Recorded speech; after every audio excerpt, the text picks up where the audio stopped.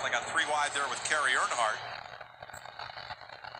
Whoa, there he goes. Oh, Bickles around, and Earnhardt got him, and up and over goes the 21 of Quaffle.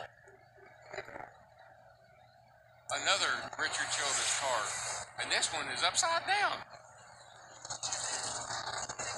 9th caution, lap 183, so close to the finish. Up against the top of the fence up there. Caution is out. It's like another left rear flat.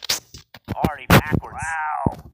Man, I don't know. It's like he didn't even have any brakes. It was going so fast. Hard hit. That's a huge hit. I don't know if the tire went down and took the brake line off. I mean, that thing was screaming fast. Yeah, if the tire failed right on corner entry, it would just be no way to get the car slowed down. Wow. Watch how quick the window net comes down. He knows that car's on fire. Getting himself ready to get out. The fuel cell's in the back of the car, and there's now a rubber bladder that, so in an instance like this, where Ooh, hard contact, and there wasn't another truck anywhere near him. It looks like something may have broken on his truck or something to sit in the wall like that. Or maybe did he get loose and maybe overcorrected? Yeah, it looked like if what happened the lap before happened again, he might not have been as fortunate with his save. Now watch this thing pound the wall one more time. again, as you mentioned, no safer barriers, but the good news is... Watch this now, Mikey. Watch this. You see, he got loose right on the bottom and then overcorrected, shot right across the racetrack into the outside wall. I mentioned good news. Brent Raymer is climbing out of that truck. See him right there going straight back into the outside wall. Already stunned from that first impact. The 85 of Brent Raymer on fire on the front stretch. A lot of damage to the front of that. You see Brent jumping out of that truck. Boy, I'm glad to see Brent get out of that truck. Oh, that's a lot of fire. You're right, Brent.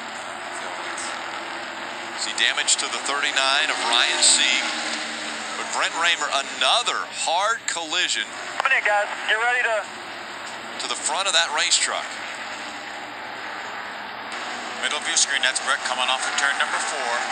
He just caught on fire, just simply caught on fire there.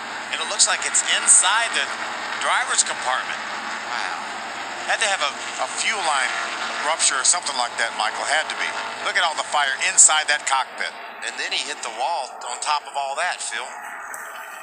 That's just so scary. It's so good to see Brett Raymer jump out of that truck. You don't think that engine just hand grenaded, do you? There was no smoke. There was just fire. Why the fuel fire like that? That looked definitely like a fuel fire. More than an oil fire. More than an oil fire. There was no smoke. Yeah. Contact to the front of the truck after the fire broke out on this truck. Looked like Brett did a smart thing. Like he tried to get the thing spun around backwards so that fire would blow away from him, but wound up hitting the wall a little bit, but walks away.